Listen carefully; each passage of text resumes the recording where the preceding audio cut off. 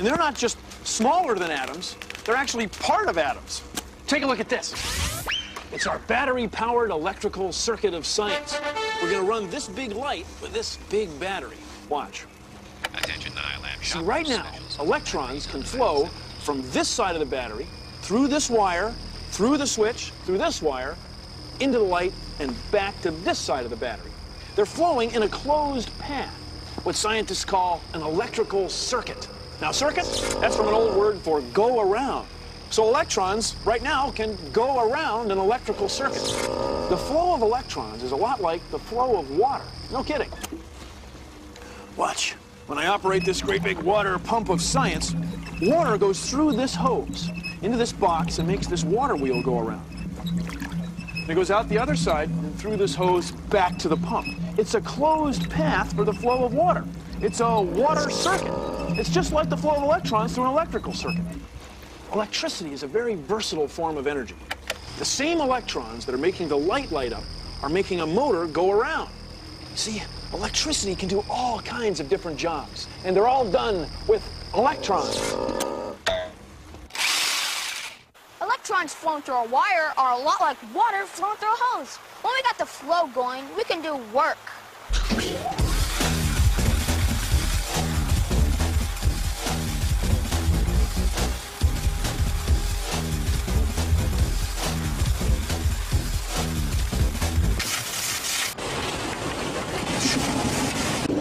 Bumper cars have electric motors. The electricity runs from the rod that touches the ceiling, through the electric motor in the car, and then to the floor.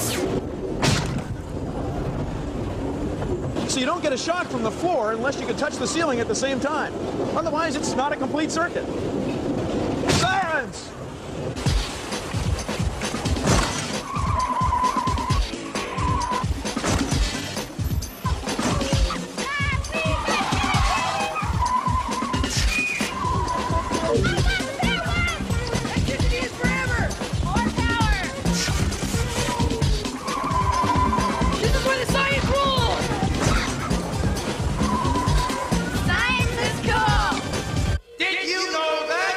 Keeping batteries in the refrigerator makes them last longer. Your brain uses the same power as a 10-watt light bulb. Cold metal conducts electricity better than hot metal. Now you know! There's enough electricity coming out of the wall to stop your heart. So don't stick anything but a plug in a socket. Be careful. This is Godzilla's hairdryer, I think.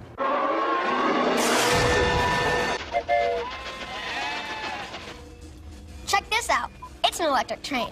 It has 2 rails. The electricity goes on one side, through the motor in the engine, then back out the other side. It's a circuit.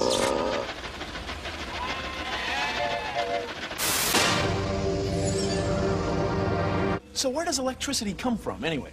Well, in 1831, 2 scientists figured out how to make electricity. It was Michael Faraday, working in Britain, and Joseph Henry, working in the United States. At about the same time, they both did an experiment, something like this. Michael Faraday took a coil of wire and he moved it over a magnet. And when he did, electricity started to flow in this coil. The electricity went down over here to another coil and made a compass needle move. Well, Michael Faraday was doing this experiment for an audience, and a woman came up to him afterwards and said, Mr. Faraday, of what use is it? And he said, Madam, will you tell me the use of a newborn child? And what he meant was, would you take a look? I mean, I'm moving the compass needle without touching it. You understand? I have a coil of wire way over here, and I'm making a compass needle move way over there with no apparent force. I mean, some force is going right through the air and wiggling that needle. Something's happening here. Some spectacular effect is happening here. You may not completely understand it right now with no apparent force. One day we will, and it's going to be a big deal. Thank you for joining me on... Consider the following.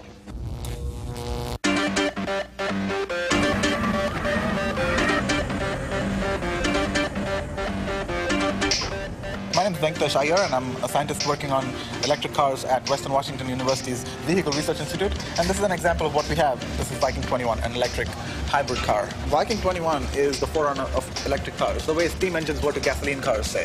This car is a solar-electric hybrid, which means it runs on solar power, electricity, and also on compressed natural gas. There are 1,400 solar cells on this car. Solar cells convert light into electricity, and this is stored in the batteries. And this electricity is used to drive the electric motor in the front and electric motor in the back. The batteries actually are all charged up. So if you guys want to go for a spin, let's roll, let's burn rubber.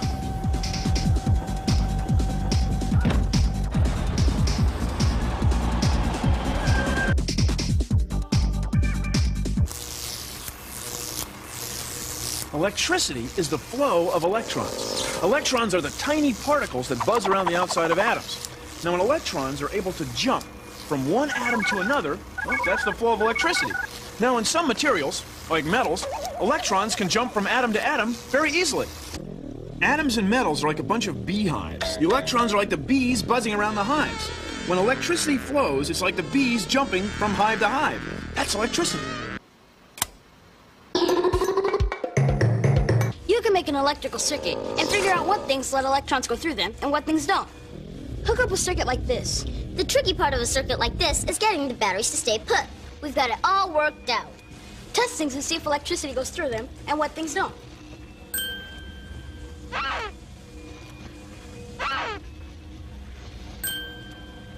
It seems that metal things carry electricity pretty well, and rubber and plastic things don't. Try this, a pencil.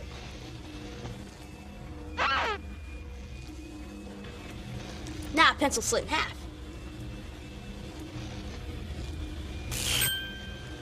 Check it out. It changes. The circuit's complete. But the pencil lead is holding some electricity back. Things that let electricity go through them are called conductors. Things that don't are called insulators. This can be called a resistor. It's somewhere in between a conductor and an insulator. It lets some electrons go through, but not all. Wild! Wild! Wild! Uh-huh. Electrical circuits and water circuits both have pressure and flow. Think about it. Sometimes when you go up to a drinking fountain, the water comes out just fine. But other times, at other drinking fountains, it hardly comes out at all. That's because it doesn't have enough pressure. In electrical circuits, there's pressure too. It's called voltage. The higher the voltage, the more electrons want to jump. Now, the number of electrons that's flowing through a wire we call amperage, or just amps. Now, amps are like the amount of water that's coming out of a drinking fountain. The more amps, the more electrons. So in electricity, we end up with two things: voltage, or volts, and amperage, or amps. Volts and amps. Volts and amps. Volts and amps. The same way with water, we end up with pressure and flow. Pressure and flow. Pressure and flow. Now, the combination of volts and amps we call watts. What? Watts. Now, you know about watts. A 100-watt bulb needs more watts than a 40-watt bulb. I mean, it's a bigger number, more watts. What? No, watts. Boy, that's a lot of watts. Okay, we're gonna do some power exercising. Ready? And see, the generator is connected to the exercise bicycle wheel. We're running the generator, that's completing a circuit, and we're turning that light bulb on. It takes a lot of power to run an electric light bulb. It takes a lot of watts. What? Watts, electrical power. You see, a 100-watt light bulb takes 100 watts of power. That's a lot of power. That's a lot of watts. Make it burn. Okay, it's burning. Can we stop now? Next. Electrons are pushed by chemical reactions, like in batteries, or they get pushed by generators. Now I need to find someone to push me.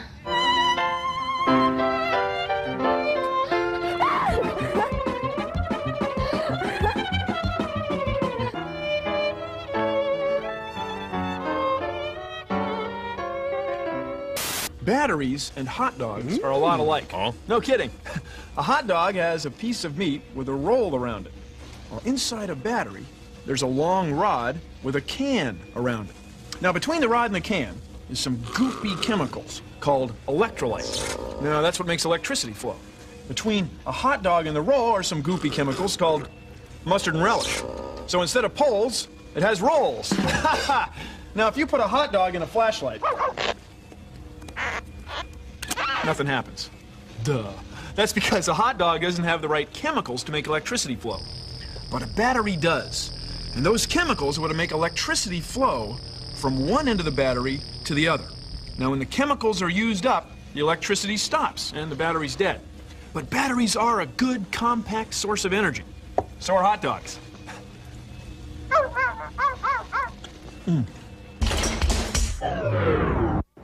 Electricity can be dangerous. There's enough power in a wall socket like this to burn your skin. Just be careful. Hey! So now it's time to feed our famous electric eel. This is a South American electric eel. It's found only in South America. They can produce up to 800 volts at 1.5 amps. If you were to put your hand into this tank now with the fish, just one hand, your hand would probably fly out when you discharge this main electrical charge. If you put two hands in there, you would probably be electrocuted. Imagine if you had all this water falling from here down to there, over 100 meters. You could generate 6.5 million kilowatts of electricity. That's a lot of watts. What?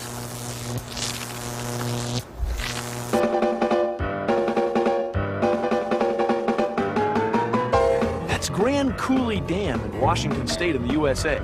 If you've ever lifted a bucket of water, you know, it's pretty heavy. Well, imagine how heavy the water is behind that dam. It's over 100 meters high. It's almost 2 kilometers long. That's a lot of water. So as the water flows from the top to the bottom, it runs huge generators.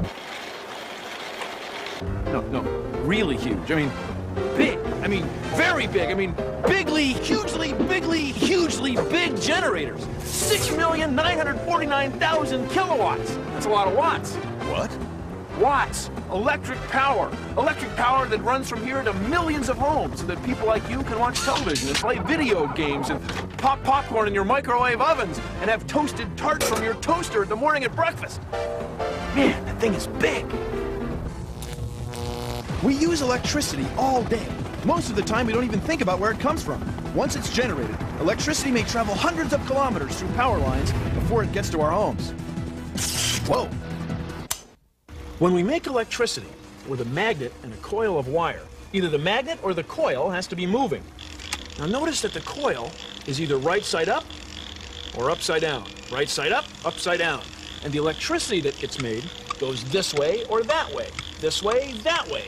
We say it's alternating. We call it alternating current, or AC. Now, when we make electricity with batteries, the electricity only goes in one direction. We say it's direct current, or DC. So this is DC, AC, and PC. PC, that's what I call popcorn. We've known for years that the sun is a wonderful source of energy, but there's things that we need to learn about it. We are trying to gather some information to make photovoltaics more economically viable. Photovoltaic cell is basically just a little tiny cell that you shine sunlight on it and you get electricity. If you ever use one of those handheld calculators, they have a little tiny photovoltaic cell, and basically this is what these are. They're photovoltaic cells, so basically this could drive just one big calculator.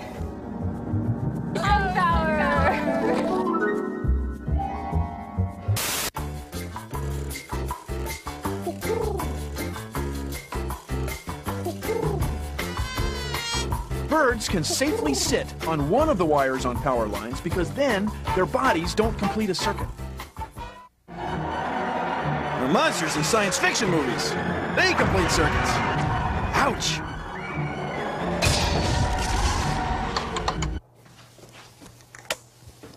For electricity to do work, it has to flow in a complete loop. That's called a circuit.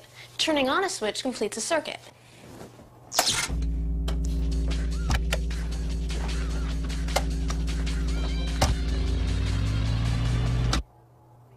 Turning it off breaks the loop.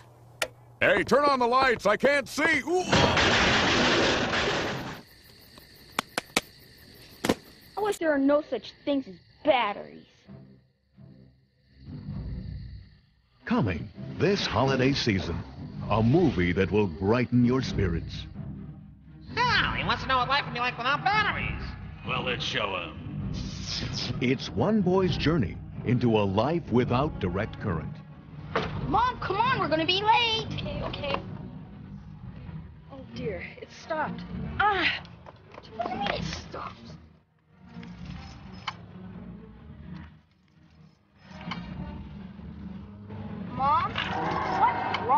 Oh, dear, it's dead. What do you mean, it's dead? The battery's dead. Oh. Hey! From the director of Compass Man comes It's a Wonderful Light. Oh, the battery. Ugh. Hey, Grandpa! Hey, Grandpa! Grandpa! Grandpa! Can you hear me? Grandpa! Grandpa! Hey, Grandpa, how you doing? I can't hear you. Grandpa, what's wrong? Your battery's dead? Can one boy survive in a world without batteries? These batteries must be dead.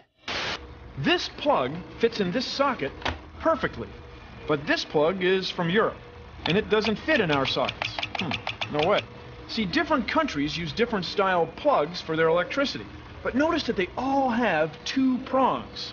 That's because electricity has to flow in a loop.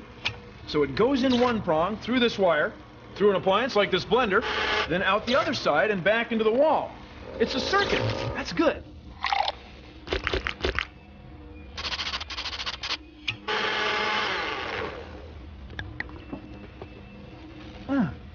That's good.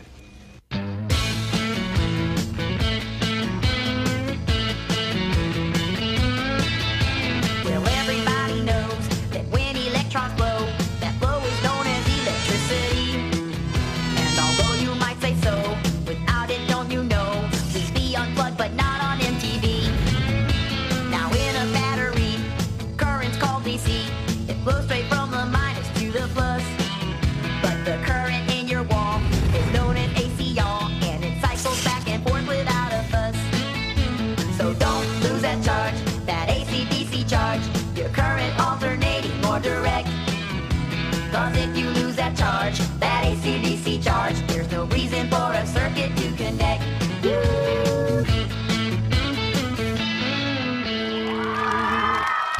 They're beautiful, aren't they? All those electrons flowing through all those conductors in complete circuits. Look at all that light. It's great. It's electricity. Well, guess what? Real funny, though. That's the end of our show. Produced in association with the National Science Foundation. See? This generator is connected to the exercise bicycle wheel. It completes a circuit that powers this light bulb. Just a few more minutes. That's it. Breathe. See? It takes 100 watts to run a 100-watt light bulb. Now, 100 watts, that's a lot of watts. That's a lot of power. Power, that's energy per unit time. You're burning calories. Don't slow down. Make it burn. Keep pedaling, science guy. The light bulb will turn on it. Pedal faster.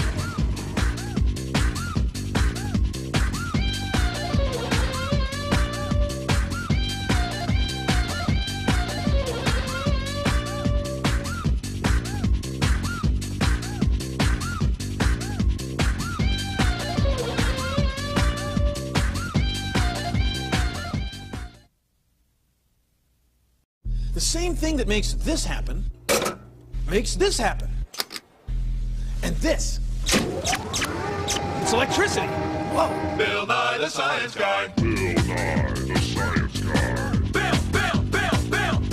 Bill Nye the Science Guy. Science rules. Bill Nye the Science Guy. Inertia is a property of matter. Bill Nye the Science Guy. T minus 7 seconds. Bill Nye the Science Guy. Brought to you by electrons, making your world a brighter place. Hey, is your TV on? If it is, that's great. You're using electricity. But if you're watching the show and your TV's not on... Anyway, what is electricity? I mean, where does it come from? Is it just sitting in the wall waiting for us to use it? Or is it constantly spilling out of sockets and we don't notice it? And how can something so powerful be invisible? Well, electricity is the flow of tiny particles called electrons. And they're not just smaller than atoms, they're actually part of atoms. Take a look at this. It's our battery-powered electrical circuit of science. We're going to run this big light with this big battery. Watch. Attention Lab. See, right now, electrons can flow from this side of the battery, through this wire, through the switch, through this wire, into the light, and back to this side of the battery. They're flowing in a closed path, what scientists call an electrical circuit. Now, circuit, that's from an old word for go around. So electrons, right now, can go around an electrical circuit. The flow of electrons is a lot like the flow of water. No kidding. Watch. When I operate this great big water pump of science, water goes through this hose, into this box, and makes this water wheel go around. And it goes out the other side and through this hose back to the pump. It's a closed path for the flow of water. It's a water circuit. It's just like the flow of electrons through an electrical circuit. Electricity is a very versatile form of energy. The same electrons that are making the light light up are making a motor go around. See, electricity can do all kinds of different jobs, and they're all done with electrons. Electrons flowing through a wire are a lot like water flowing through a hose. When we got the flow going, we can do work.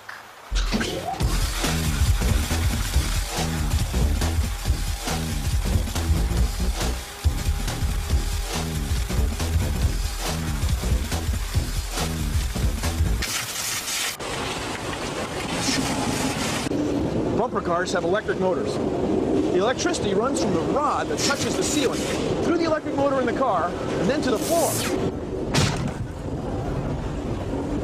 So you don't get a shock from the floor unless you can touch the ceiling at the same time. Otherwise, it's not a complete circuit. Sirens!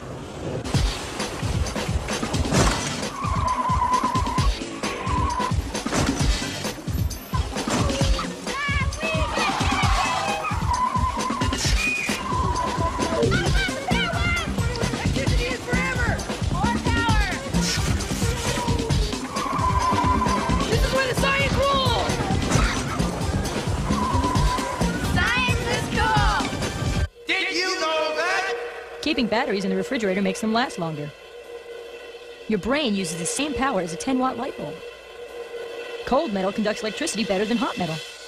Now you know! There's enough electricity coming out of the wall to stop your heart. So don't stick anything but a plug in a socket. Be careful. This is Godzilla's hairdryer, I think.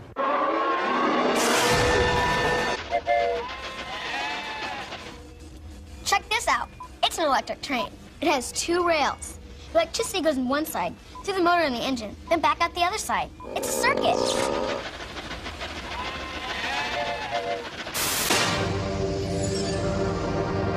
So where does electricity come from, anyway? Well, in 1831, two scientists figured out how to make electricity. It was Michael Faraday, working in Britain, and Joseph Henry, working in the United States. At about the same time, they both did an experiment, something like this. Michael Faraday took a coil of wire and he moved it over a magnet. And when he did, electricity started to flow in this coil. The electricity went down over here to another coil and made a compass needle move. Well, Michael Faraday was doing this experiment for an audience, and a woman came up to him afterwards and said, Mr. Faraday, of what use is it? And he said, Madam, will you tell me the use of a newborn child?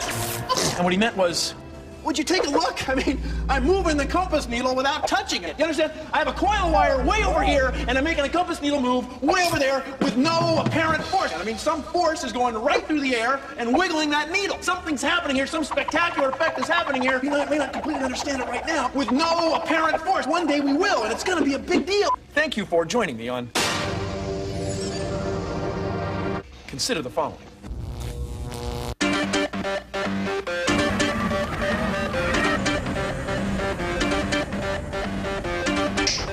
My name is Venkatesh Iyer, and I'm a scientist working on electric cars at Western Washington University's Vehicle Research Institute. And this is an example of what we have. This is Viking 21, an electric hybrid car. Viking 21 is the forerunner of electric cars, the way steam engines were to gasoline cars, say.